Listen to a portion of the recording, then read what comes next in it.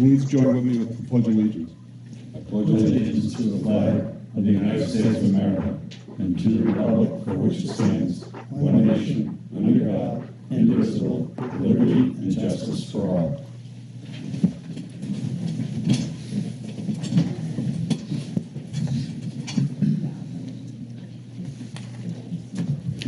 First thing we have is a public hearing, RSA 674, 40-A, to accept the following streets as Class 5 highways in the town of Hampton, RSA 674-40.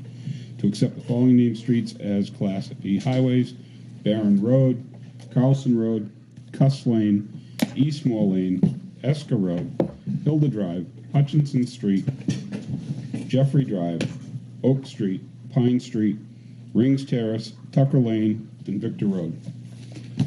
Mr. Town Manager. Mr. Chairman, our research indicates that these streets have never been accepted as Class 5 highways. They are all eligible. They've all been approved by the Planning Board. We have documented the dates on which the Planning Board had approved their acceptance, and in accordance with the statute, the selectmen can accept them as town highways. Make a motion that we accept those streets. First of all, I want to hear a comment from the public, as it's a public hearing. Is there anybody on the public that would like to speak on this? Anybody on the public that would like to speak on this hearing? Bring it back to the board. Make a motion that we accept them. A motion by Jim, seconded by Regina. All those in favor? Unanimous. The next part is public comment period. Is there anyone from the public that would like to speak? Yes, come on up, please. Hi. I noticed that on here, under 3B traffic issues, it doesn't mention Tide Mill Road. I believe a neighbor sent a letter in requesting it to be part of this forum.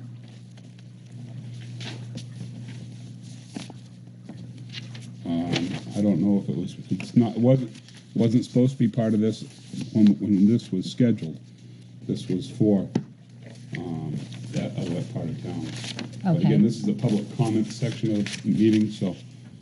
Can I say something right now? Sure. Okay. I don't know how this works. Okay, that's okay. All right. I recently received, along with the entire neighborhood, a letter from one of the neighbors that was very concerned regarding the 18-wheel tractor trailers going down, I believe, Tide Mill Road. I believe it had been addressed before, and the town put up signs, but they're not clear. So you still have the 18-wheelers going down Tide Mill, which goes around to, what's it called? Hartnett's? Yes, thank you. Where it's all businesses. So I guess on Tide Mill, there's many children. I'm only here because of the children. Mine are gone. They're all grown and gone. But I do see what they're talking about with all the big tractor trailers, kids playing outside. They just go down the road. Me personally, I don't think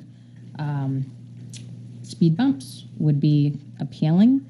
But one solution that I thought of was having the, if any business people are here, sorry, having the local businesses be responsible to send all their vendors a letter and certify it, return receipt. The businesses have to send it to the town and show that they're trying to do something. And if they don't comply, start charging them a fine to comply. And I think that will give some kind of, and again, this is only referring to tractor trailers, not like the regular in and out businesses. So that's my say. Okay. I know there's a lot of other people here that live on that road. Thank you. Sure. Wait, hold on a second. I'll let the police chief speak here. I know that Tide Mill Road wasn't on the agenda, but I have no problem talking globally. If we can talk specifically about that, but globally about moving forward with traffic issues in town as part of that discussion, if that helps. Thank you, sir. It shouldn't take long, but some of the ideas I'm hearing because of some of the things that have been spurred by the conversation, we're going to work on. So. Okay, thank you. Hi, I'm Jean Pinn. I live at 2 Tide Mill. The first year we moved in there, I had a Christmas tree, and because when the big tractor trailers put their brakes on, it knocked the Christmas tree down. So I've had to go to a smaller Christmas tree, to artificial. I've had my mailbox hit. What I'm questioning is another solution. This is a side road. Could we have a yellow line put on there? And if so, when they turn the corner, they are on the wrong side of the road. That's the only way that they can make that turn. They can sit in my driveway and arrest those trucks. Can anybody tell me about the side road? Can we have a yellow line strip? Well, this is the public comment part of it. That would be something. Anything like traffic and stuff I would suggest you wait till we have our meeting with the police chief. Okay, thank you. Does anybody else like to speak at public comment? Seeing none, I'll bring it back to the board. Regina. I don't have anything, Mr. Chairman. Nothing this evening. Phil? Negative, sir. Rick? No. The only thing I have is I would like to send our condolences out to Mary Louise Wolseley in the passing of her daughter, Sarah. Sarah fought a long, courageous battle with colon cancer and passed away this past week, and want to send our condolences on to her. Consent agenda. Mr. Chairman, Yes. I request that we remove Logan's Run from the consent agenda and to take it up later on in the meeting. Okay. Anything else? Any other problems with the consent agenda?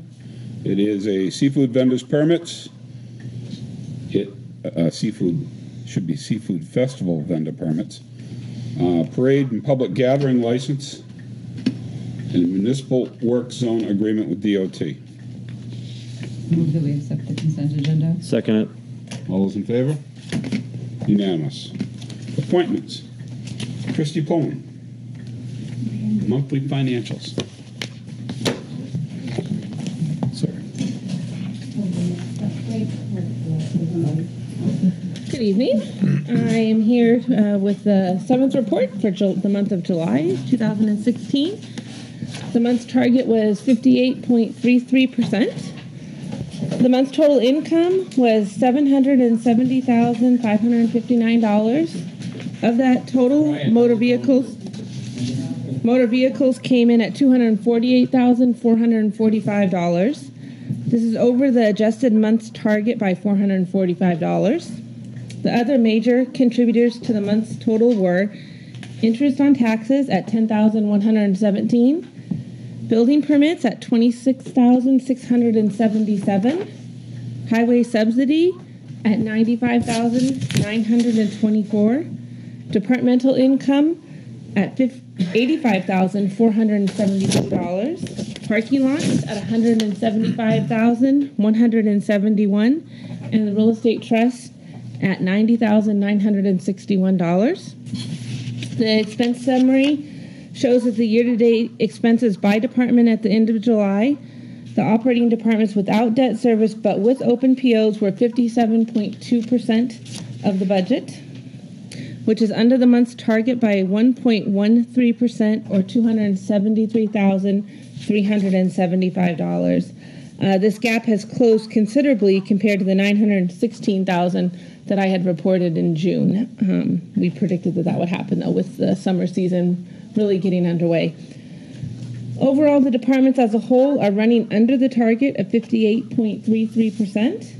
This month, I will report on each major section that makes up the budget and where it is in relation to the month's target. I will report them as a percentage of budget, including all of the open purchase orders. The executive section is at 56.76%. Election registration and vital statistics is at 54.4%. Financial administration is at 50.68%. Legal is at 54.97%. Personnel administration is at 54%. Planning and zoning is at 58.46%.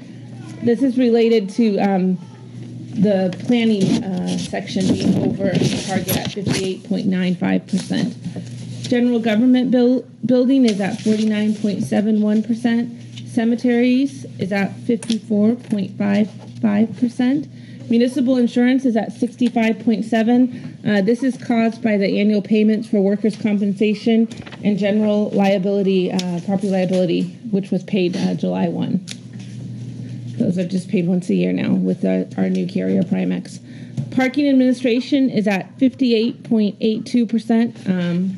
The season is almost over there, so there shouldn't be any problems with that department.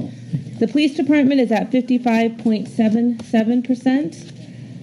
The fire station is at 56.69%. Building and code inspection is at 51.4%. Emergency management is at 598%, but that's a $1,000 line item, and it's mostly related to we have to redo the hazard mitigation plan every 5 years, I believe, and we are in the process of doing that. We have a grant that will offset a lot of the cost of that, so we'll be getting reimbursed for that, the money in that line item. Other services, hydrants is at 97.03%. We just made our second and final payment for the year on that for the hydrants. Highways and streets is at 46.3%. Municipal sanitation is at 56.71%. And the public works department as a whole is at 52.37%. Animal control is at 53.86%. Mosquito control is at 49.04%. Welfare is at 55.66%, and I just noted there that we've seen an increase in the public assistance for rent in that. Her department's been pretty slow lately, but it's really been picking up. I think she's up to like $11,000 in rental assistance.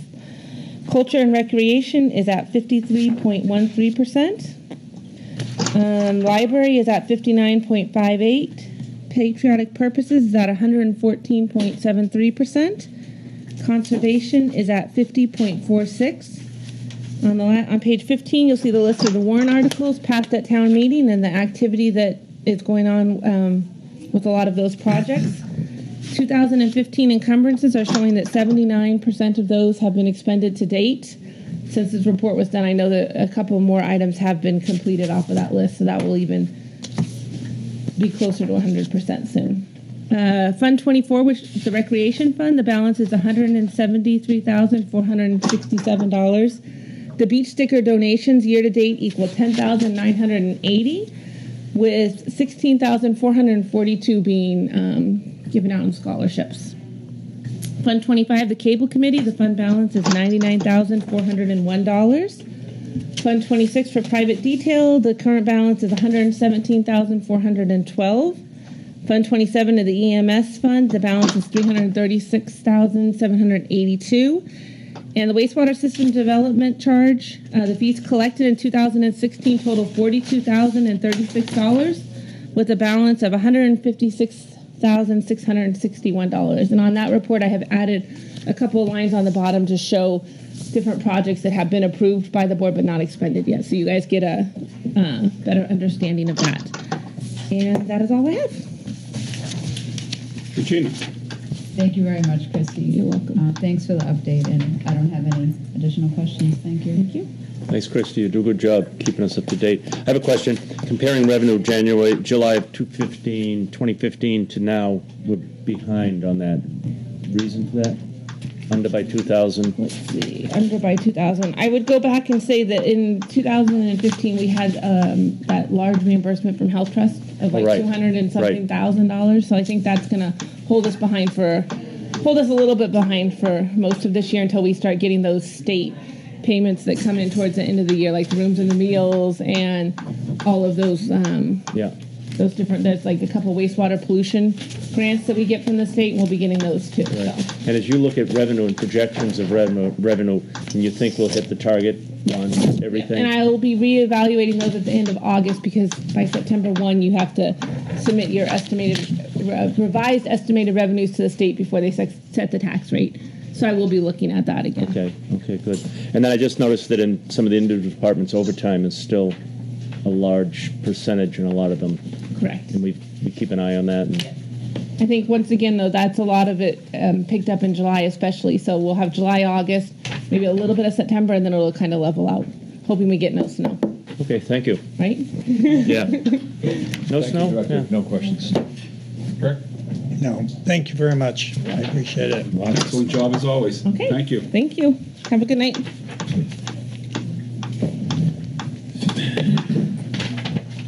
Chris Jacobs, Public Works Director. Jen Hale, Deputy Public Works Director.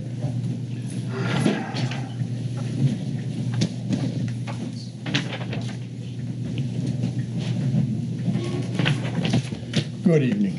Good evening. How are you? Good. Saw our first Fisher cat today, live. Oh, cool. In person. The ACO officer brought it by. On its way, hopefully out of town. Where was it? It was caught on Drakeside Road. And, Bring it back up to Milton, Chris, where it belongs. he wanted to put it in my car, but it wasn't really happy. But I'd never seen one that close, so kind of the highlight of the day. Did it make noise? Yes. Yeah, I'm sure it did. But it didn't show any fear. It didn't seem like it cared that there were people around or anything like that. It was interesting. It knew it was the tough guy on the block. So you put your finger close to the cage, then it really got excited. So, first thing on the agenda was that for us to talk about was the TAP grant. Jennifer's been doing 99% of the work on that. Went to the meeting, so I'll let her fill you in. Basically, through the budget committee and through these meetings, last year we heard, have you gone after any grants? Is there anything out there for sidewalks? We see other people doing it. The TAP grant did come across our plate. It is a reimbursable grant given by NHDOT using federal funds that allows to do an 80-20. They give the 80%, we give the 20% for projects that are approved through their selection process. So working with the SAU, they had done a whole Safe Routes to School travel plan that identified areas in town, especially areas where we have children walking and where we're encouraging them to have safe routes within the community. This travel plan identified areas that could use significant improvement or sidewalks where they were missing and those type of things. So working with the SAU, we put in a pre-application package. That pre-application package was accepted. We went up to a mandatory meeting in Concord to discuss the application itself, which is due September 2nd. And we're looking to put in an application on behalf of the town of Hampton, working with the SAU for $1 million. The $1 million would include basically a whole streetscape roadway improvement along Winnicott Avenue from the center school down to Mill. So that would basically connect up Lafayette Road, bring everybody down Winnicott, have Mill to go up, and then on to High Street. The second part is there's a section of sidewalk missing from Five Corners to Toby Street. There's no sidewalk on the north side. There's only the south side, so it would also include that section. Those two areas were strongly flagged, highly identified in the Safe Routes to School travel plan, and the criteria in which the grants are given. One of them is what's the basis, and one of them is that have you prepared a Safe Routes to School plan. So we feel we're positioned very well, but a large component is having the support, having the town support, that this is a good idea, that this is something where us as the town and us as the school district have an opportunity to team together, fund the 20% together, come warrant article time, and go through and actually do a full design and construction. So the money is for design and construction of the improvements. It's something that would be submitted, as I said, in September. They would make the selection process in December, and then it would go to March vote in March. If it is approved by the town and we were selected on the list, that's when the work would start beginning on the design and everything like that. So they're fully aware that many towns have to go through this process to get the matching funds. So with that said, I'm really here tonight to just see if that's all something the board supports. I'd love to write a letter saying that our board supports submitting this grant opportunity, for lack of better words, and do it with the SAU. Kathleen Murphy is going to be writing a letter on behalf of her board as well to show a letter of support, and that attached with some plans that have already been done up with the travel plan that identify sidewalks, bicycling, safety improvements, traffic calming, all those things that would create that safe routes. That's what we're looking to do. Pending further discussion, make the motion that we support the submission of the sidewalk TAP grant in conjunction with Superintendent from the SIU 90s efforts. Second. Is there any other conversation on this the board wants to have? Did you have something? No, I mean, I think I think it's something that we should definitely do. I agree with Phil. Yeah, I think it's a great idea. I think it's really super into work cooperatively with the school on the safe sidewalks. I think it's a great idea. Any idea what the cost would be for something like this? So right now, the two projects that I mentioned from Center School down to Mill and the section from Five Corners to Toby, it could have anywhere from a price tag of $900,000 to $1.3 million. Like any design, you have to go through the motions, find out what we're going to need, what the town as a whole wants. This would not obviously be the last time we have a discussion on this, as we get into the plans. The max loan there grant that we could apply for is $1 million. So that is what we're going to be looking to do. Thank you. So is this from Center School, or is this from Route 1 down to Mill Road? Right now, we're calling it from Center because they have the plan. The SAU already put out a sidewalk bid to go out there. That's still up in the air in the works. It's been out to bid twice. So right now, we're including that project to Mill. If that project becomes separate, which they have some of the funding, we have a way to work the exact area, and that will come all down to the funding that's available and those type of things. But this addresses shortcomings like in the area of the fire station with sidewalks, like I said, all the way down through, and curbings and everything for the whole road, not just a sidewalk. It's going to be the whole. And they call it a streetscape plan. I mean, you're looking, at your trees, you're looking at the curbing, you're looking at the safety, how do you keep the sidewalk separated? You're looking at, let's not create throughways, but roadways so that it doesn't become, this is that straightaway, let's fly across here. We are very fortunate to have the Center School near the town hall, next to the library, near the fire station, and then have the academy. And it really is going to provide this linkage that is not currently there. Okay. Well, we have a motion and a second. All those in favor? Unanimous. Why, thank you. Okay. All right. Second item that we wanted to discuss with the board tonight is the acquisition of asset management software. Those that are not familiar with the terminology or what that is basically would be our operating software, similar to what I'm sure the police have a tracking software that tracks all their calls and their reports and situations that they deal with, and the same with the fire department, because I know that every time they come in and do a report, they can tell you number of calls, number of broken ankles, twisted fingers, so they obviously keep track of all that data. We have the same situation, but we do it in a very presently archaic method, i.e. the spreadsheet method. We do keep track of all of our complaints. We also have a work order system. Essentially what we're trying to do is acquire a piece of software that allows us to bring all that together. It will also allow us to use the town's GIS system where some of you have gone on the website where you can literally call up the town map, hover in on a street, and look at each house. And right now, the only things that are available to you would be the property card and or the assessment review. What asset management does is it takes that mapping database plus all the information that we have, brings it all together so that when we as a department would hover over a property, we'd actually be able to look at sewer tie card, water information if we have it, whether it has on its own septic system, whether it has a well, all that data would be combined together. The good news is we've been meeting with Wright Pierce, our engineer, and with Sharon Rivard from NHDES since March. And we've applied for, made a pre-application for a $30,000 grant. Well, total really is $60,000, and $30,000 of it would be an automatic forgiveness.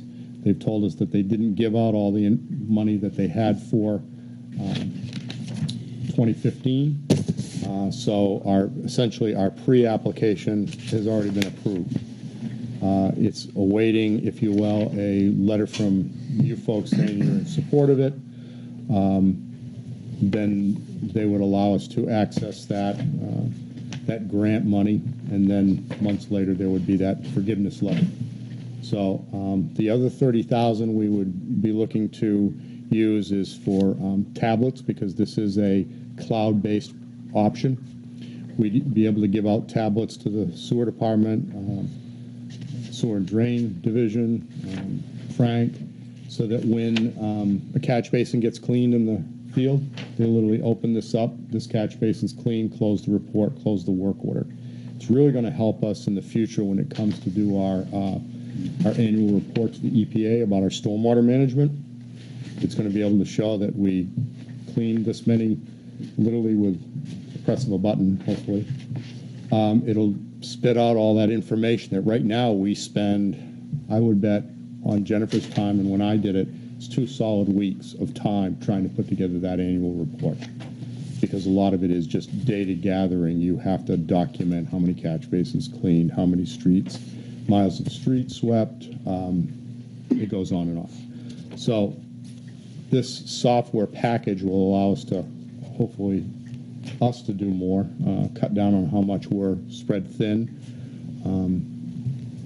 And we're basically just looking for your approval to proceed forward with, or give Fred the approval to accept this grant money, and then we go forward. That's basically it. Any questions from the board?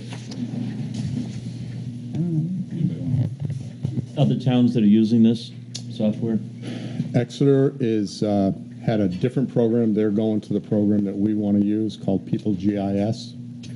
Seabrook also has the same program called People GIS. Okay. The good thing, one of the good things about this particular piece of software is we can give to Seabrook and they can give to us.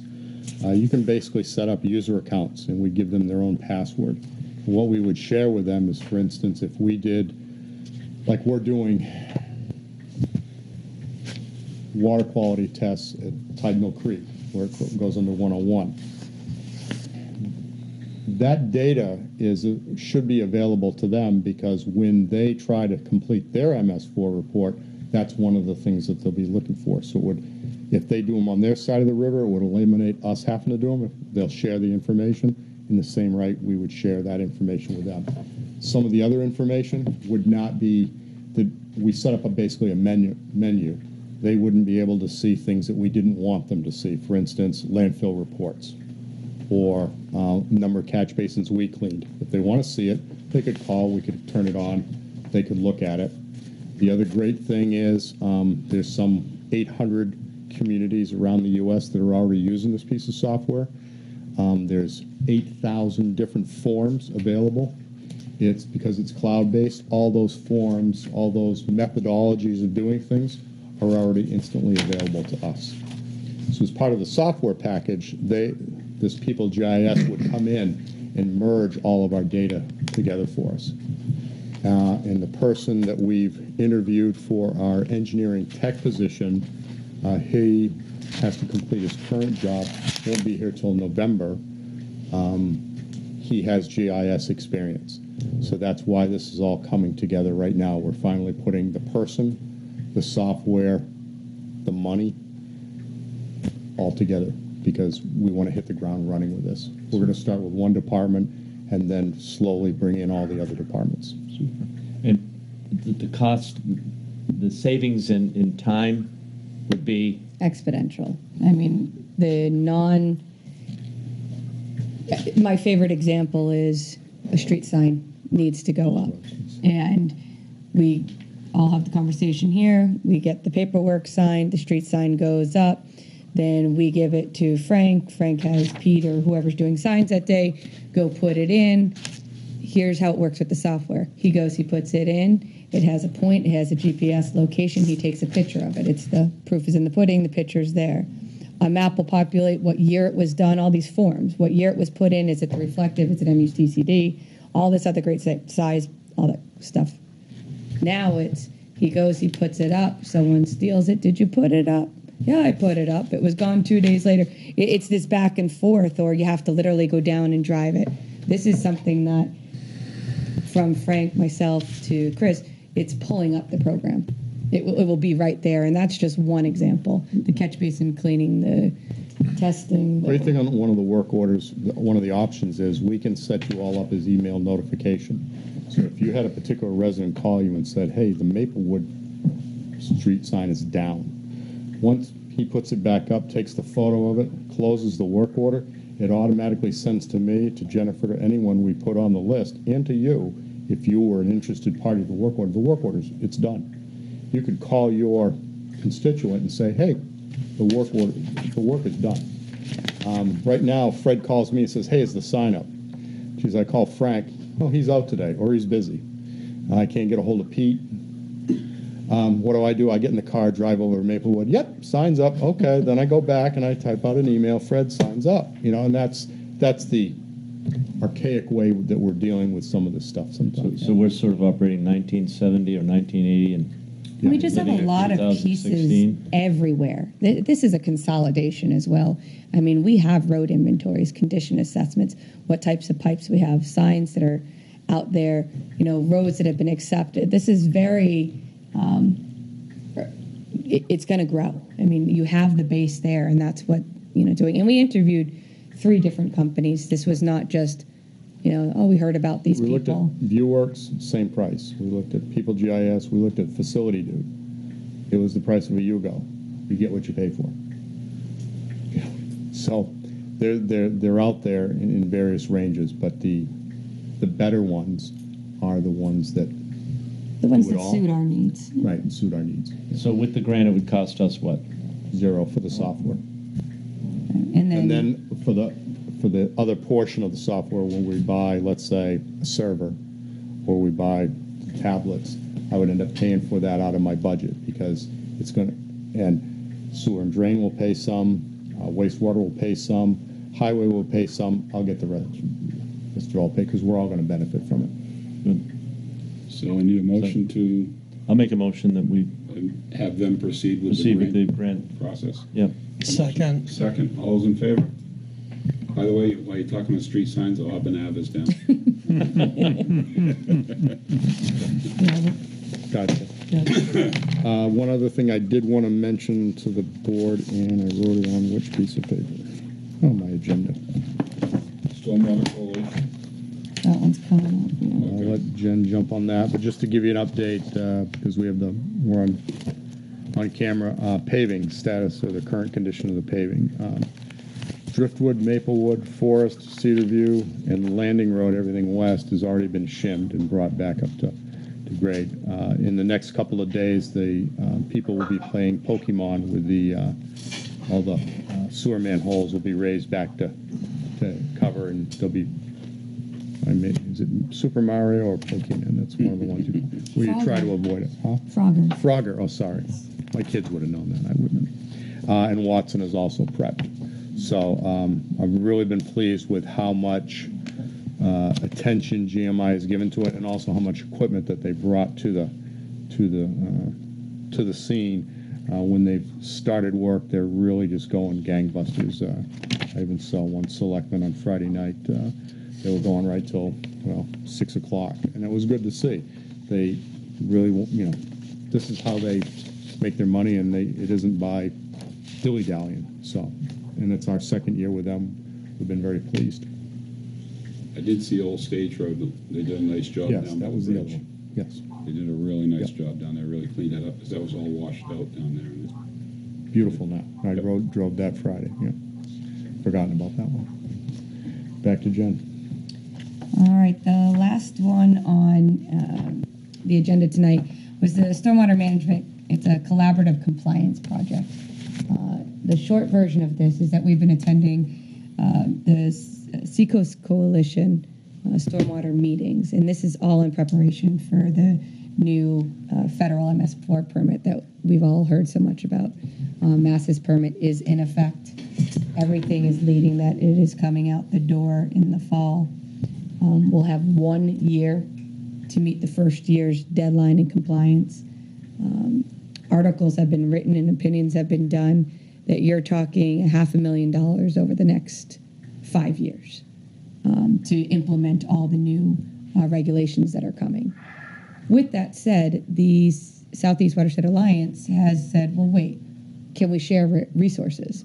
You know, if one town's already put together a stormwater management plan, which is one of the things that you have to do, you know, can it be a document? So say one consultant does it, can it be a document that can be passed from town to town to town so that everybody's not starting creating the wheel from scratch? So what they've done is the Southeast Watershed Alliance has decided to basically enter a relationship with each of these towns using the Stormwater Management Collaborative Compliance Project as the first start, this being the first project that all the towns would do together. What we're looking to do is spend $2,000 from our MS4 section of our budget to enter into an agreement with the Southeast Watershed Alliance, which will actually be held by the I get all the acronyms, SEWA. Basically, one person will hold all the money because the coalition doesn't have the right to hold Southeast money. Watershed Alliance. And that will hire the first, they'll put an RFQ out for, you know, a qualified company to come in and do exactly what it is we need to do to put that stormwater management plan together. We think it is extremely important that we're all collaborating, just as the asset management, being able to share information from town to town, learning from other people's trips, and being able to help other towns. This is certainly not one of those better than you scenarios. We're all going to be in the same permit pit, for lack of better words, trying to dig our way out the first year. So just sort of wanted to explain to you that's what we wanted to do. There is an agreement here. We'd ask, you know, Mark to review it. Dover has signed theirs. They were the first ones to sign the agreement. Once this goes through, Mark, to review the language, it's very simple. It's just an agreement that we're going to be part of this collaborative approach, that we would get it signed by you guys, come back once the agreement's done, and then present them with the check to be part of the collaboration. Questions from the board? So moved. Yeah, go ahead. Who else is in on this? Just so that people know on the Dover. on camera. Rochester. Dover, Somersworth. Durham, Exeter, Thank you. Portsmouth, Rochester, Somersworth, and the University of New Hampshire. And how far are we along with a management plan? This is really the first step. Okay. What we wrestled with early on, and it's when you're working a group of this size, that many towns, it can be very laborious. Another group did it down in Massachusetts, and one town volunteered to do all the paperwork, another town volunteered to handle all the money. We realized how difficult that was going to be because some of our government entities are council form, some of them are strong manager form, some of them are Board of Selectmen. That's where the Southeast Watershed Alliance came in. They've been duly authorized by the state. They have a taxpayer identification number. They're basically set up to do this sort of stuff, be the middleman. The Southeast Watershed Alliance is made up of a much larger group of people than us. They're dealing with things more associated with the Bay. So this Richard Snow, who's the treasurer, gave us his copy of the T9. They would manage the money. The Stormwater Alliance will solicit the proposals, we'll select who it is, and then that's when the work would actually get done. So we're trying to be one step ahead of the MS4 permit when it lands on us, because the clock will literally be ticking. So I have a motion by Phil, seconded by Second Regina. Does the town manager have anything to say on this? Yep. We're going to get hit with that from my last information by the end of September. So we need to move as soon as possible. Okay. Motion second. All those in favor? Unanimous. Thank you. Thank you. Have a good evening. Next one is Chief Richard Sawyer, Hampton Police Department. Seafood Festival preparation to start with.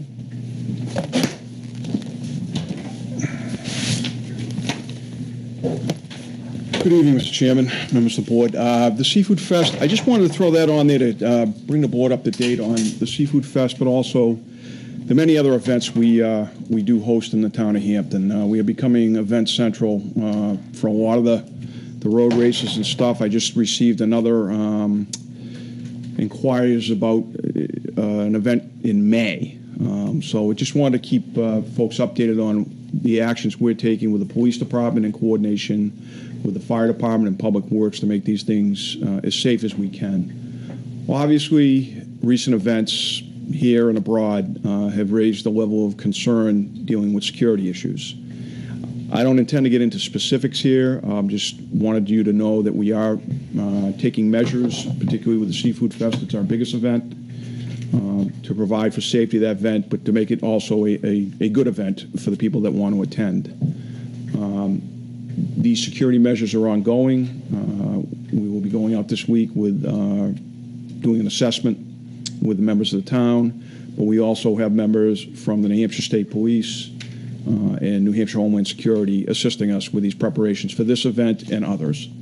I know people have noticed occasionally that we have some devices out displayed in the area, the small metal boxes we get a lot of calls for.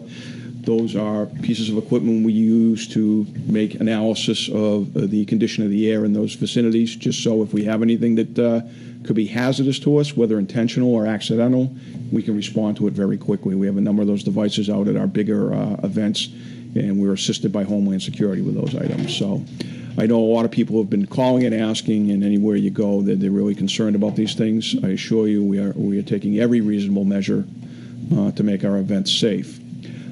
Including our normal beach operation. I had the fortune to have lunch the other day with the Commissioner DOT to discuss some of the things we're doing, and I recently had a meeting with Phil Bryce from the State Parks. Same questions, they just want to know what we're doing and what can they do to help. I did open up some discussions about, a lot of discussion about some of that fencing that we use on the 4th of July, about using that season long down at the beach. Now, 1A is a state road. If I need to do it as chief of police for small periods of time, I can under New Hampshire law. But for an extended period, that's something we need to discuss with them and work collaborative with. Very open to it. We're going to start having some discussions in the fall after we get through our festival season. And we're being assisted also by the precinct, the HBAC, and Experience Hampton to try to help offset some of the costs of the fencing and some of the things we want to do to dress up the fencing to make it look a little more appealing, as opposed to that galvanized aluminum. So I just wanted to bring that to your attention, that it's not just the week before an event we set up. We plan for these things months ahead of time, and we have a regular cycle of those. And because I believe, because of the job we do in this town, that more people want to come to us with these events, and we're just making sure that only the right events come to Hampton. So if there are any questions on that, I'll certainly try to answer them the best I can. Any questions? Seeing none. Okay. To the traffic issues, folks that came in, if you don't mind, I'm going to go off just a little bit on the agenda. Group of folks were from Tide Mill Road. I did have a little discussion out there. I apologize for the noise we made. We went upstairs. Global issues. Same type of issues that we're experiencing out on the Mary Batchelor Road area, the trucks and the speed and those issues. We understand that those are problematic and the perception out there of how dangerous they are. What I'm proposing to do with those folks and for any group of people in any neighborhood they feel they have similar problems is host meetings at the police department. And I'll bring in the public works folks, fire folks, anybody that can help add to a solution to the problem. I would recommend if you're having these problems, please don't wait to come to a selectmen's meeting to bring them up. Pick up the phone and call the Hampton Police Department as they're occurring so we can address them very quickly. You'd be surprised how often when we get those phone calls that we find the folks that are doing these things in our neighborhoods. So please call us. Let us know. How many times people say, I didn't want to bother you. That's what you pay us for. You're not bothering us. That's why we exist, to help you solve those problems. So please give us a call in real time when it's happening. And if you're not getting the proper response, please call down and ask to speak to me, and you will get the proper response. We're not sitting around and hoping it goes away. We want to take proactive action. So in that light, regarding the issues that came up a couple weeks ago. Did everybody receive my initial email with some statistics and then a follow-up? And I just want to bring some of that up for the folks that may be watching when this issue came up. Out in that area, I refer to it as that triangle from Exeter Road going Timber Swamp to Toll Farm and then across to Mary Batchelder and all the way out to the town line with Hampton Falls. The areas are all posted, no through trucking. And we have over the years experienced many issues. When I first started with the problem, we experienced the same issues with trucks coming down through those areas. Trying to enforce that can be somewhat difficult just because of the approaches that are actually lawful to get into the facility at Foss. I had this discussion with Chief Bill Wren back when I was a lieutenant. The lawful way to enter into Foss is actually on Route 1, which is problematic. The problem is they come off of Exeter Road, the ones that actually follow that route, when they're coming southbound, in order for a tractor-trailer unit to make that turn, they have to cross over into the oncoming northbound lane of traffic in order to make that turn successfully. So we have a significant issue we have to find a resolution to. I understand putting them through the neighborhoods. The answers we're getting from the truck drivers is their GPS systems are telling them to go that way down Timber Swamp Road. And as you make the corner, there's the sign right there. So we're trying to work. Billy Cummings here, the manager from Foss, is also here to discuss with you. We have been negotiating with Foss to find some resolutions. They've been very helpful reaching out to their trucking companies, the GPS companies, but also want to help the town with some signage, and I'll let him address that when he comes up next, what they're willing to help us out with. As far as the activity we've experienced, as you saw in the email, we've been out there since January 1st. I went back till that Tuesday after the last meeting. We had made 175 traffic stops in that area, not just trucks. I look at traffic enforcement as a global issue. It's not just the trucks. It's people speeding. It's people running stop signs. You name the issues that could occur. They happen in that neighborhood like they happen in every neighborhood in town. I understand people say that this has got to stop, okay? The reality is it's not going to stop. We can help curb it. We can help minimize it. But for anybody to believe that we're just going to stop that from happening is not realistic, okay? People are going to do things they're not supposed to do. And in the world I work in, people drive drunk every day. People are using heroin and aren't, these things are going to occur. We do the best we can with the assets we have to minimize the impact on the community. So moving forward with that, I did give the order to add additional patrols out in that area, and I sent you the email on those statistics. I believe there was 17 stops in that area with a number of summonses, and particularly to the truckers. I explained to the officers I will not completely remove an officer's discretion as to how he deals with violations. I feel that would be inappropriate. What I did explain to the officers is that if you choose to give a warning, particularly with the through trucking issue, that you'll have to come to my office and explain why. So I don't believe there were any warnings given in the last several weeks for trucking violations. I continue to plan, move forward with that program for the time being to try to get that message through the trucking community, if that's one way we can do it. And similarly, down on Tide Mill Road, that order will be going out tomorrow after my discussion with the citizens out in the lobby. With that, I'll entertain any questions or any concerns from the board. Jim? I agree with you. I don't think that we can completely stop it, but I think that I've been out there and I noticed there has been a Hampton Cruiser there, and hopefully just if they know that there is a cruiser around, are they all going to Foss? All the routinely, the TT units, the only business really out there. There are other businesses out there, so I can't say entirely it's Foss, but they are probably the largest area of delivery coming off of those roads. We tell the officers to inquire where are they going. I'm sure there may have been some other folks out there that are getting deliveries, but part of the problem is we have to come up with a reasonable route for these people to travel to get to Foss. They're doing business in town, as are the folks on Merrill Industrial.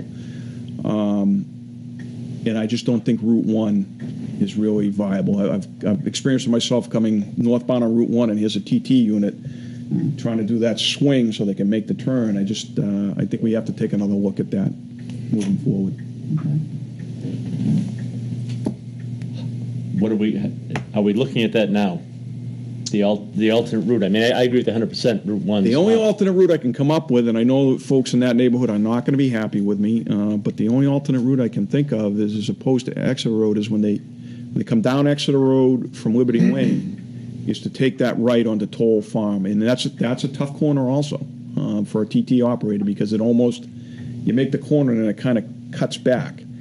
But watching trucks that have done it, and it's posted no through trucking there, but when you see trucks do it, it just seems more manageable than in its way. But I'm not a road engineer. I think we need to take a look at that from a number of views.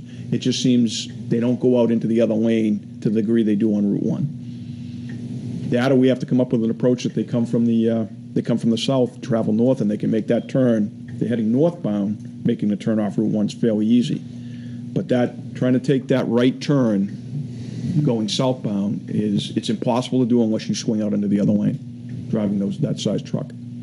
So I think we have to that's part of this process. We got to take a hard look at that. So are you planning to have meetings with the people on I want to talk to Public Works. Bill Cummings is here. He's been very helpful over the years with anything we have in that area, to sit down with them and try to come up with a safer, if there is a safer way. There may not be. That may be what we're stuck with. I know, having spoken with Bill Wren years ago about this thing, that this was deliberated by previous boards. I believe there's even a vote somewhere in our past history directing that's the entryway, and posting Toll Farm Road is no through trucking. So those things will have to be researched and find out what is actually on the books today, as opposed to just a sign, and have some other folks that may be more educated in the area of traffic engineering come up and try to help us with a solution. Okay. And in the meantime, you're still going to continue the increased patrol down that area? Yes.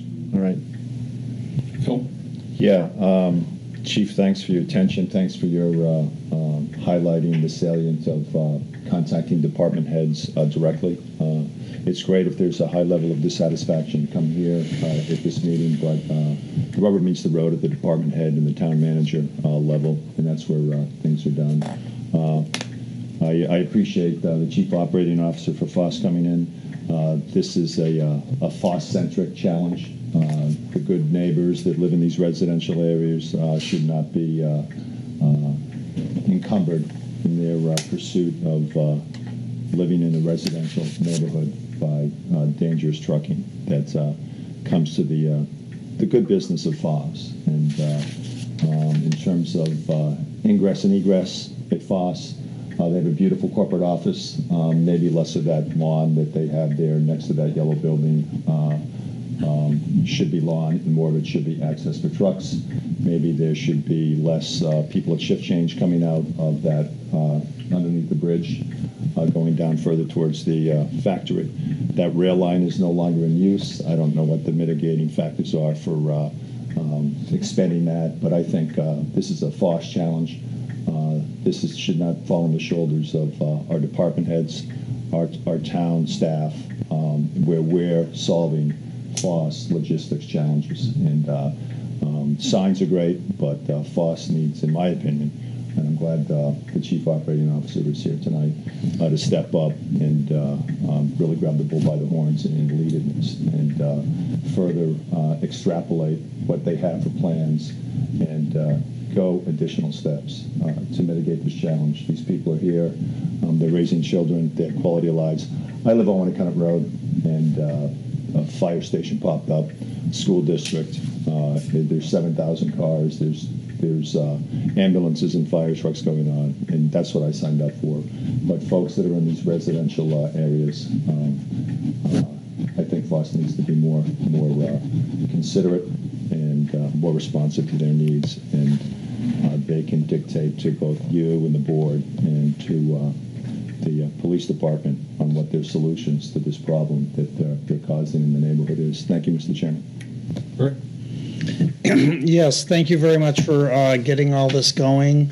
There's a lot of conversation that's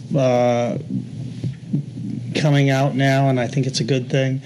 I'm hoping that we can think of a way to so that it works for everyone. And FOSS has always been very, a good taxpayer here in Hampton and offering people jobs and things like that. And I'm hoping that we can make everybody happy here. It's a difficult task. It's one of those issues, like I said, everything old is new again, and this is an issue after going back in my history that this isn't the first time we've been down this road. It's just with the volume we're experiencing of traffic in this town, on Route 1 particularly, maybe there's a better way we could do it, or some of the suggestions Mr. Bean made about expanding the entryway. And I've always found Billy, working at FOSS, the number of issues we've dealt with out there, to be very cooperative and open-minded about what he can do to help. So I'm looking forward to having those discussions with him about what we can do. Everybody on Toll Farm Road, especially that upper section towards the Exeter Road, has to realize that when Industrial Drive went in there was going to be trucks going in there. So that part of that road and coming off of Exeter Road, that's part of the way. I mean, when Foss bought the old Timberland building, that helped alleviate some of that traffic out on Route 1, because now they could come in through the Industrial Drive. But being out on the west end of Toll Farm, Timber Swamp, Mary Bachelor, is not where the truck should be, and I think you're addressing that fairly well. As far as the people on Tide Mill Road is, I understand their problems, I understand their concerns, but that lower end of Tide Mill Road has been industrial for a long time, a lot longer than Hard Arts Way was there. So those businesses have been there, and those business addresses are Tide Mill Road. So if a truck's going to a Tide Mill Road address, it's pretty hard to say you can't go there if that's the address it is and that's what your GPS tells you is. So that's a tough one. And I hope we can work with some of those businesses down there to educate their people on how they can get there. But they don't have Hard Art Way addresses because they're not on Hard Art Way. Correct. They are on Tide Mill Road. And so I just want people to remember that when that happens is when you bought those houses in that area, those businesses were already there. And they've just been doing business just like they have been all along. It's better that Hard Art Way got opened up and allows the trucks to go that way. And I think when the trucks find that, they're probably going to want to go Hard Arts Way anyways to stay out of that neighborhood. So if they can help assist us with notifying them. But it's just a little bit different situation down there versus Mary Bachelor Road and Timber Swamp Road. Those businesses aren't on those roads. So I just want to make people aware of that. And I know you're doing a great job, and it sounds like you got a plan moving forward to do that. But as you said, traffic, the more it gets, the tougher it's going to get. And it is what it is. Yeah. And the good thing is the community input is vital to us because we look at it from the law enforcement perspective. I'm not living in that neighborhood, and when I walk out of my house on Blake Lane, I look at it differently than I do when I'm patrolling in somebody's neighborhood, and it's vital for us to get that input. And I would just, again, highlight to the folks that have concerns, certainly I know this board always is open to listening to people, but really start with us. And I promise you, if you have people that have the similar concerns, we're going to host a neighborhood meeting. And the more of those we have, I think the more problems we solve, and we do it at that lower echelon, and we just get it done, and we'll come to you with a proposal. If we need something to change with, speed or the way a road is posted, we'll certainly bring it before the board, but it would be nice to do that as the police, the public works, the fire, and the citizens coming in as a unified front. So, we did our due diligence trying to make these problems go. Again, I'm not one that believes in absolutes and we can make every problem go away, but we can certainly work harder to minimize the impact on the residents. So that's our goal. Absolutely. Okay. Very good. All right. Next person up is... Mr. Chairman. Yes. Did you want to bring up with the chief here, Logan's Run? Oh, yes. While we're here, that we had that... Thank you for reminding that was pulled off the consent calendar. Yep. For the permit for Logan's Run. What occurred at Logan's Run was, I believe, the reason what spurred the permit, because usually when you see these permits, they usually come in February, March, April, when the old ones expire. What happened was the department received a complaint about the level of noise coming out of that establishment with the band playing and music being played outside. Did our research, found that there was no business permit ever sought or issued by the board. So with that, I directed officers to go up and make notification to the establishment. I believe it was on a Wednesday, to let them know that you can't play the music, you need to get the permit, and if you play the music, you're going to be in violation and be summoned. That Friday, the band was playing. We got a complaint from the citizens, so the officers went up and issued a summons for the town ordinance violation. So that, I want to get into too many details. That matter is pending before the 10th Circuit Court over in Seabrook at this particular point. Where that goes, I'm not sure. We'll go from there. So I believe that's why you're seeing this is an oddly timed application, and I believe that's the sequence that led to that. I believe I put on my recommendations that no outside entertainment be permitted at that location, as it is abutting residential folks in the back in the condos, and the music tends to carry over, apparently, over into the neighborhoods on the other side of the businesses on Route 1. Anybody got any questions? Yeah, in previous years, have they had a entertainment? Or I would have to go. I believe the current owners of Logan's Run have only been there for 2 or 3 years. Prior to that, it was a different establishment. So in the 2 to 3 years of the current ownership, I don't know the answer to that. I'd have to do some research for you and get back to you. But after officers went down there and told them they needed to get one, they still played the next. It was a Wednesday, and keep in mind the timing of it. I don't want to demonize these people. They seem to be nice folks. It was probably one of those ones. The old days, I used to walk around. Christina would give me a list of people that hadn't applied, and down at the beach, and I would walk, and I remember I had to notify the Ashworth Hotel and probably 5 or 6 establishments along Ocean Boulevard in June that they hadn't applied, and it spurred them to get their things in. This is a little bit later in the season, so I'm going to take it that the owner didn't realize and give them the benefit of the doubt on that when we notified them on Wednesday. But they were notified on the Wednesday, and the band was playing, I believe, on either Friday or Saturday night when the summons was issued. So, have you had other complaints down there? That's the first one that I'm aware of. I'd have to go back and look in the logs, but that's the first time I've heard of a complaint under this ownership.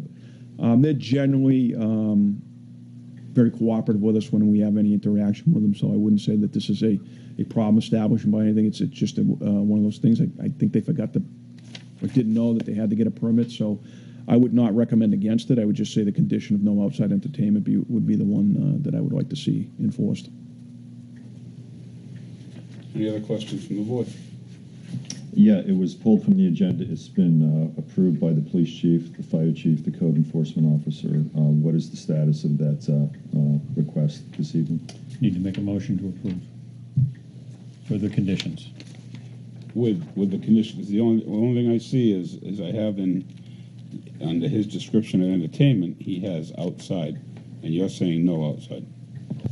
No outside entertainment in that area. But my understanding is the band plays inside, but occasionally turns the music on outside. Yeah, it says speaker on the back deck.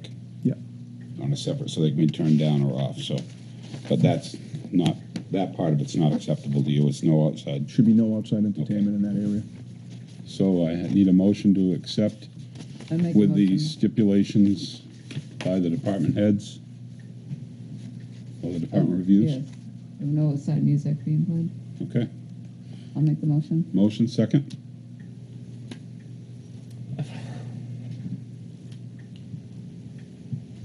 Also, what do you?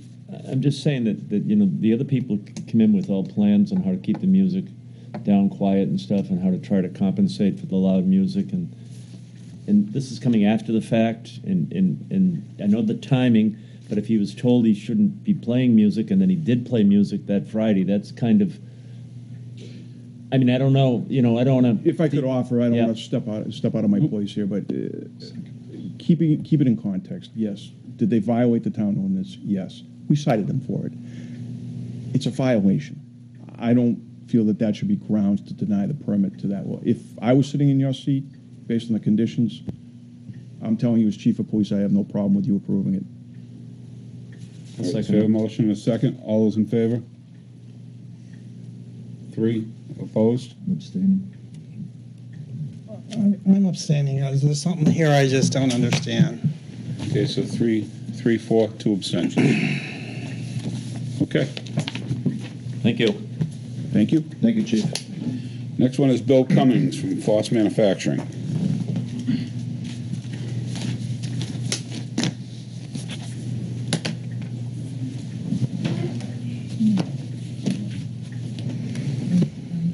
Good evening, Bill. Good evening, and thank you for giving me the chance to sit here before you. The first thing I'd like to say is that nobody at Foss Manufacturing wants trucks driving down Mary Bachelor or Timber Swamp Road. We care very deeply about that, and we regret any inconvenience or any trouble that may have caused. We don't operate our own trucks. We call in outside logistics companies either to come pick up for us or in terms of customer shipments or to drop off raw materials. Many times there could be 2 or 3 middle companies involved. By the time that a logistics or a freight forwarder is called, then they're calling a trucking company, then they're calling a trucker, all right, to come in. We have put out directions to all of our customers, to all of our suppliers, and to all the logistics companies that we do business with, to direct them to come in on 27 and down Toll Farm Road, all right, then turning on to Merrill Drive. There are at least 2 satellite navigation systems that direct people to Timber Swamp and Mary Bachelor, that being Magellan and Rand McNally. In the case of Magellan, I was able to go on to the internet and actually put a note right at that intersection to tell people to go the other way. In the case of Rand McNally, I've not been able to do that. It doesn't allow me to get in there and do that. So what we've been trying to do is when we find an instance where a truck has gone the wrong way, and there have been some. I followed a person in once and talked to him. We had a neighbor that followed a person in and had the good sense to come in and talk to me about it, and we dealt with that right away. And then I also found a gentleman that was at the T between Liberty Lane and 27. The gentleman was in the lane like he was going to turn left. I pulled up right behind him, and he read the sign, and he turned right. And I was able to and I followed him right in and first of all thanked him, and then secondly interviewed him on what was going on. And that's how I found out about the Rand McNally. And again, we've been unable to get a note into that. So with that said, what I'm proposing, or what we're proposing at Foss, is some signs. I have copies of the signs if you'd like, and they're also in the email attachment that I had sent to all of you previously. Specifically, we'd like to in the sign that I'm putting the most faith behind is going to be a sign on Route 27. My proposal had it facing the sign facing east, but I think there should be 2 signs, one facing west also, that specifically says trucks to Merrill Drive prohibited from this road. A no through trucking sign. First of all, it's too late for the trucker. Unfortunately, when they make that turn, the sign's right there, and there's not much they can do at that point. Secondly, I'm not sure that all the truckers understand that they're through trucking. They have their navigation system giving them an address and telling them to take that road. And I think that some of them may feel that they're actually not through trucking, which may be why they're doing it.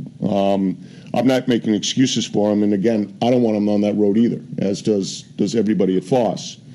So again, I'm proposing a sign that specifically states, if you're going to Merrill Drive, you're not taking this road. I'm proposing a larger sign at the intersection of Liberty Lane and in Route 27. There's a sign clearly there right now.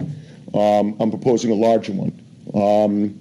And then for trucks that are leaving Merrill Drive, again, a clear sign right there. There already is a sign that clearly says 95 is this way, but again, another sign basically saying that exiting trucks must turn to the right. And again, those signs are in that, and I have copies of them if you want. Foss Manufacturing has no problem buying signs. Foss Manufacturing has no problem working with the town. We really don't know the dot requirements. We certainly and have been in touch with the sign company. We received some an estimate for the signs, but we have no problem purchasing the signs to put up there. And again, we regret that this has occurred. I will tell you that Hampton Police has contacted us. Up until about 2 months ago, we thought the problem had been solved with the sign that was there now, and Deputy Chief Hobbs contacted us, asked us to do something about it, and we began work right away to try to figure out something that we could do. Okay. All right, and again, if there are people here from Drake Side and Mary Bachelor, I just want to extend our apologies and our concerns over this. I'd like to over this give you issue. a copy. This is a log. Okay. That my husband's home pretty much all day. I'm sorry, I didn't make enough for everyone. But this is just some things that we've witnessed. Just for the record, your name and... I'm Jill Pelletier, and I live in Mary Bachelor. And this has been going on for 3 years. And numerous phone calls have been made. For 3 years. For 3 years, phone calls To the have been police made to the police station. And 3 years It hasn't later, here stopped. we are in the same Okay. position again. Okay. I will tell you that a very nice gentleman came by Friday. He said he lived on Mill Road, but I think he might have a relative or somebody that lives in that area. He actually followed a truck in. It was nice enough to bring that to my attention. And then we immediately brought that to the logistics group and actually went to the trucker, all right, and told the trucker's company that if this guy can't follow instructions, that we don't want him sent in again. And I'd be more than happy to leave you my phone and my extension so that, and again, I want the truck stopped also. But if there is someone there that sees one, we'll talk to the driver right at the... I'm not sure the drivers are taking this as serious as we are, because just over the weekend, I was outside doing yard work, and a tractor trailer came going towards Toll Farm, and he slowed down because I was on my front yard, and I told him this is a no-truck road, you shouldn't be here. He laughed at me, and he kept Yeah, on that's driving. what they do. And They then wave. they waved. And 2 hours later, he came back, and I was still in my yard. Yeah, He if you're laughed gonna- again and kept on driving. I'm very sorry Sir, about that. sir, if you're going to speak, so it's fair to people on the audience, I'm sorry. you need to come up to the microphone. I think we've caught what your drift is, and we know the plight that's out there. And I think Bill's here, and he's. We've heard from the police chief. We know that they've had some stops out there. They know they're trying to do it. Bill has brought forth a proposal. Have you got anything? No. So, I think if we have you get together with either the police chief or the Both have a Public Works. Police Okay. and Public Works Director, Okay, to see about, I think the signs are a great way to start. okay. Obviously, we let the people know. Does anybody else got anything on the board?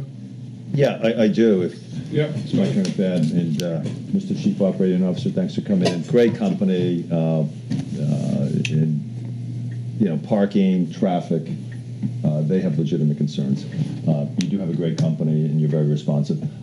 Just a couple of questions. I'm on the computer right now. I'm looking at your office. Do you own the yellow office building both to the north and south?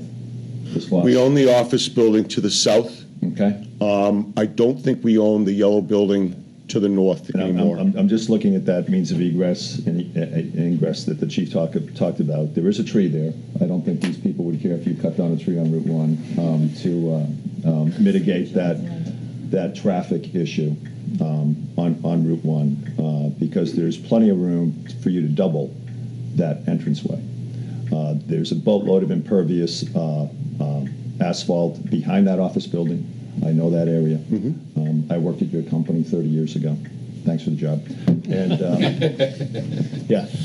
so I think that's an option. I think is someone with a little bit of a logistics background. You look at this calendar that the Pelletiers have dropped off. You've got Sunday deliveries. You've got deliveries all through the day. I know many hospitality venues will not accept deliveries past a certain hour. There's trucks early in the morning. I think if you're more aggressive in terms of that Route 1 egress and ingress, Route 1 people expect traffic. I think if you dovetail your manufacturing needs with deliveries, with your production cycles, I think these people's problems can virtually go away. And I think that you'll be a much better corporate neighbor. And I would encourage you, and this is just my opinion, to widen the horizon on your solutions to this challenge. Thank you, and thank you, Mr. Chairman. Rick? Yeah, I think it's great that you come in. It's great that you've got the concern and stuff. I think the chief came in and he talked about it. And I think, seriously, a meeting of all the parties concerned is a good start to get this thing rolling. I agree, that maybe you can look at the Route 1, maybe expand it. I don't know if that's possible. It's just not good egress anyplace, I guess, really. But I think a meeting between the neighbors, the chief, the public works, FOSS, I think will be a good step. And I think those signs are a good step to get it rolling. So I think it's a good beginning, and I think we need to solve the problem. You know that too. You want to solve the problem. They want to solve the problem. We want to solve the problem. So we'll solve the problem. So, Gina? Yeah, I agree with Jim. I think getting together and you, the police chief, Chris Jacobs, and yeah, I mean, we definitely would prefer if there's a way to have the trucks stay on Route 1, 95, Route 1, 27, and stay off the residential roads. That would definitely be the best bet for everyone. We will certainly look at the Route 1 option. The one thing I want to just say is that the Route 1 option for FOSS isn't going to completely solve the problem, because there are other trucks going to other companies in the Merrill Industrial Park. There are also trucks going to the brewery, the Smutty Nose Brewery, that's down off of Toll Farm. And again, I don't want to. We will look at it, and certainly that would do something with the traffic, but that's not going to completely eliminate the trucks on Toll Farm. Right. Obviously, this is not just a FOSS problem down there, is what you're saying. FOSS is probably the biggest generator of it. We agree with that, yes. Right, but it's not the entire problem, and I agree. So if you want to get a hold of the police chief, yep, he'll set up a meeting with you, the public works director, and if the people in the audience, you get a hold of the police chief, and they'll let you know when that meeting is. And again, I'll give you my card before we leave here tonight. And again, if and as, and again, there's no requirement on your part, but certainly if there's someone at home and they see a truck going down, if we get a call, we will go to the driver, and the driver won't wave at us or smile at us or something like that, or they won't be back. We would commit to do that. Okay, thank you. And that being said, it may not be a FOSS truck. Right. So it could be going to one of the other businesses there also. Mr. Chairman, yes. I would think that with the police chief, those other businesses should be invited to this meeting. Sure. That's probably a good idea. Smutty Nose and all businesses. Yep, that's probably a good idea that has trucking down in there should be invited. And if it is another business, I've got no problem calling that other business. All right, so again, we don't want them either. And quite frankly, truckers don't want to be on that road. All right, so anyway, unless you have anything else for me, I want to thank you. Thank you, Bill. Keep coming in. Thank you. Thank you. All right, thank you very much. Next one is Brian McCain. If he can hear us out back there. Oh, look at that. Ask and ye shall receive.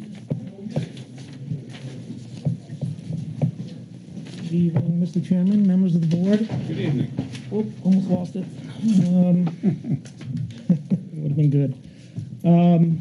First on the agenda is hiring of a part-time media coordinator. This would be a 20-hour-a-week, $20 an hour position, with a net increase to the salary line, I guess, of $12,200 per year.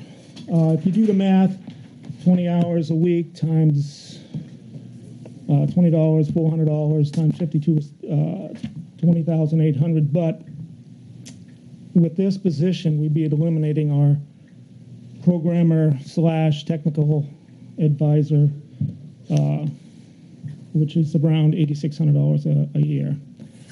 Plus, it would be more taken off because it would eliminate a lot of my time. Benefits to this is an improved program development.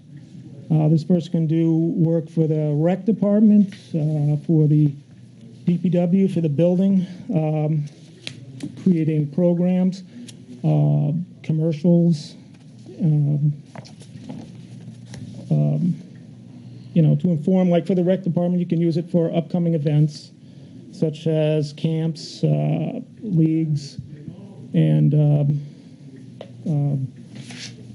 whatever else you need to get out to the public. And for the DPW, you can inform on road closures, upcoming repairs, and anything like that. So, sort of like the people are used to with Channel 13. Channel 13, exactly. Like they do. They do the same thing. He goes out and he informs, this is what's going to go on at the school. We want to do the same thing with the town. This person also, another benefit would be researching and implementing new technology opportunities, going to shows. It's one thing we can't do. There's a lot of free seminars, a lot of free trade shows in the local area that are all held during the day, and none of us can go because we all work. It'd be a great benefit for the town to go to these, catch up on the latest technology, and see if it's something that would help us out. And also assisting with the transition to high def if that goes through. This is something he could train with the installers and then in turn train the staff, because right now the installers again work during the day, with us, so it's hard to get together to train. And this person would be available during normal business hours during the day. So if you have a citizen that has a concern about what's on TV, what's not on Channel 22, they can actually talk to somebody. Right now, I do get calls at work, which sometimes I can take, sometimes I can't. I just think I think we've reached the point where we need to move ahead. And to move ahead, right now I don't believe Channel 22 is going to move this is where we're going to be and this is where we're going to stay the way we are without someone in here to move us ahead. Any questions from the board?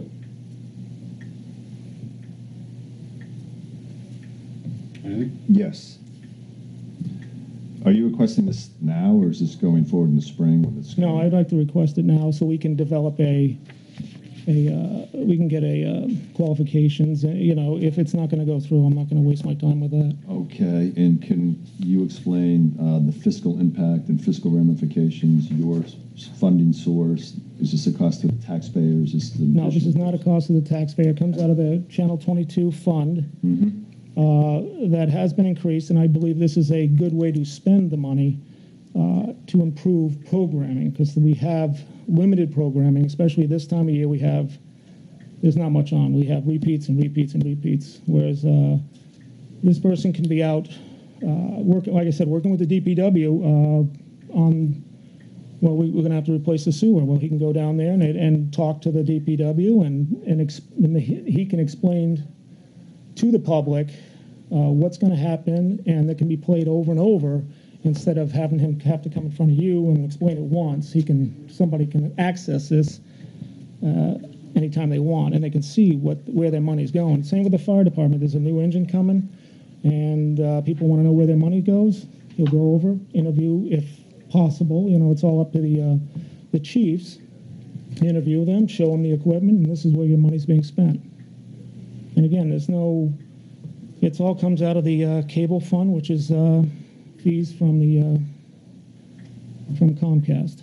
Okay, and so there's no impact. You've got this money in-house. There's no taxpayer expense. You're talking about the part-time position. There'll be no benefits. There'll be no benefits. It's $12,200 a year for the position. Right. And then you're talking, have you discussed the laptops already? I have not. No, that's next.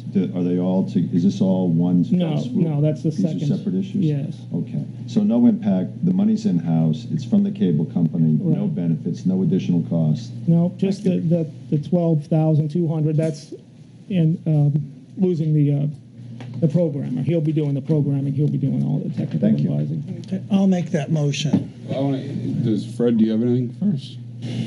There's more than sufficient income to do this. Right now, the cable committee is taking in about $100,000 a quarter from Comcast. So this would be paid for completely from Comcast money. So I'll make that motion. A motion? Second? I'll second All those in favor? I'm going to abstain. 4, 1 abstention. Okay, the next one is budget request. We need to replace 2 laptops and 1 desktop computer. The 2 laptops, one will be, one's for the programmer or the new media coordinator, and the other one I take. And the reason I have this and he has it, I do some editing and such, but also I can control the channel from home. If somebody were to call and say the channel's out, I can reboot it. I did give you a description of what it is, and I'll be honest, I'm not a computer wizard here. So, but this was put together by the IT department, and he suggests this is what we need.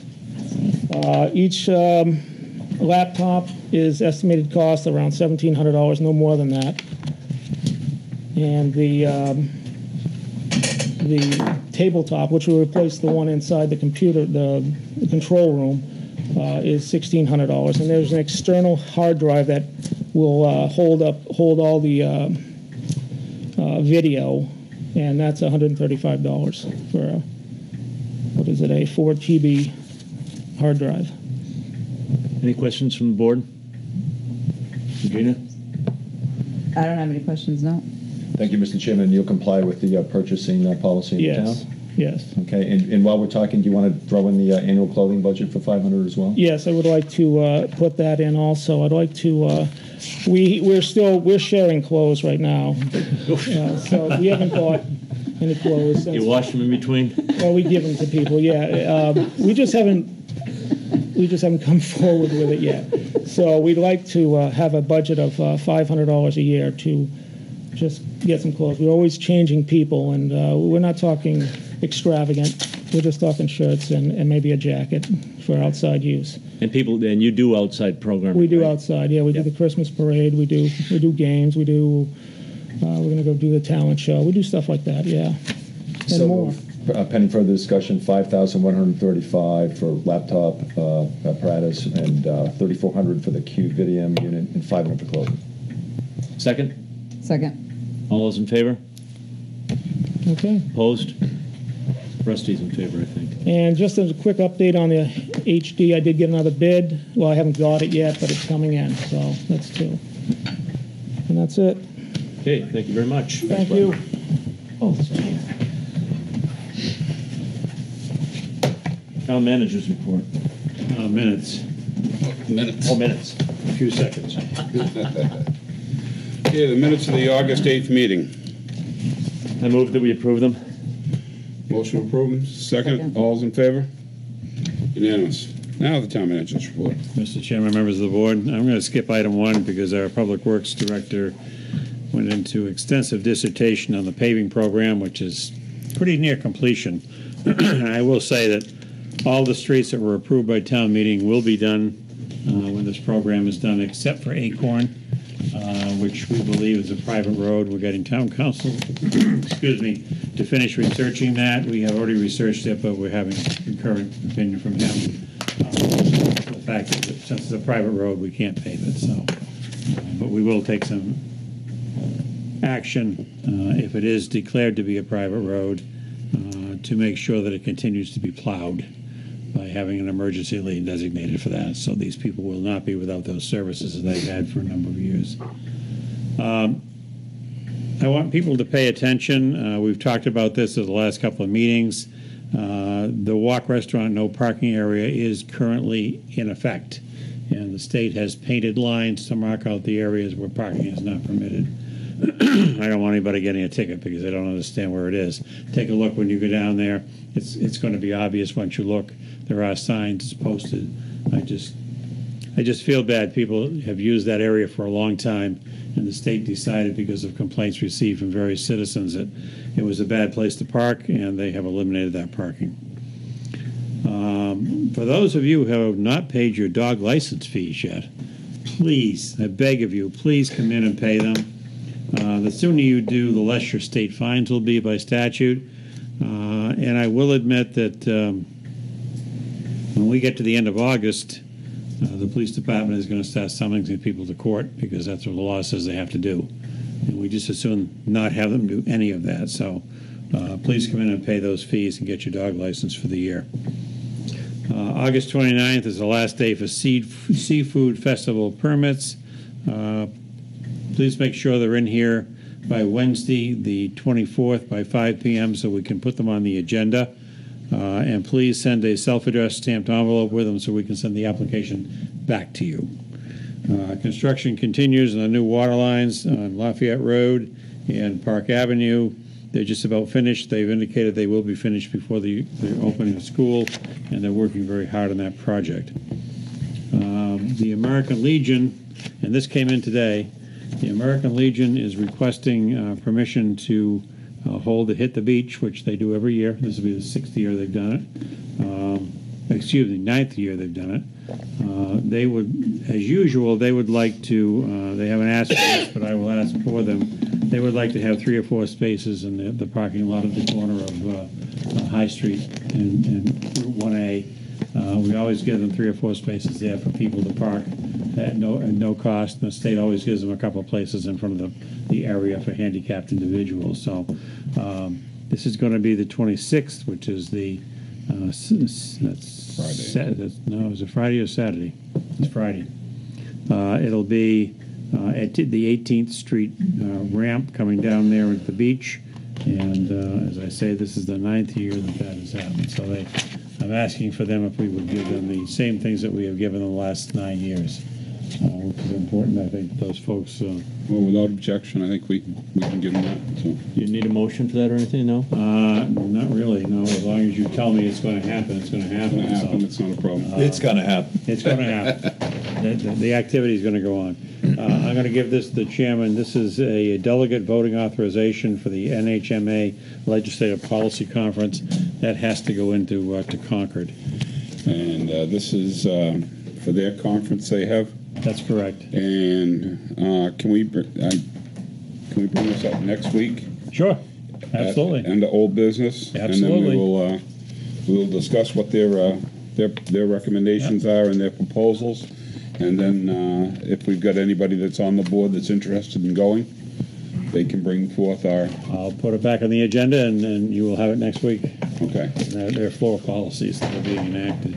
We also have a number of items from Primex that I'm going to put on next week's agenda, dealing with requests for us to give them a 3-year extension. I'm going to tell you that I'm not in favor of that at this point, because they're talking about a 9% increase at the maximum over each of those years. I think we need to do a little more investigation on that, and we'll have some information back for you on that particular item. If anybody is interested in the plans to construct, the state's plans to reconstruct and pave Route 1 from Seabrook all the way down to Park Avenue, I have a copy of the plans. Anybody wants to see them, I certainly have them for your review. We've been talking about that for a while now. When do they propose to do that? They're still waiting, I believe, for their federal permit for the wetlands. Once that's granted, they're going to start work immediately. It's going to be this fall. Okay. And that's it, Mr. Chairman. Any questions for the chairman, for the manager? I'm good, Mr. Chairman. I'm good. You're either promoting him or demoting him. Phil? Yes, sir. Is there a deadline on the Primex response, Mr. Welch? Not yet. They've given us some time to read it and review it, and I've just received it. So I don't think that even if we had a deadline on it, their position has generally been to extend that until the board has an opportunity to consider it. And with the chairman and board's permission, I'd like to work with you and Jamie and the finance director on that. Very good, sir. Thank you, sir. Very good.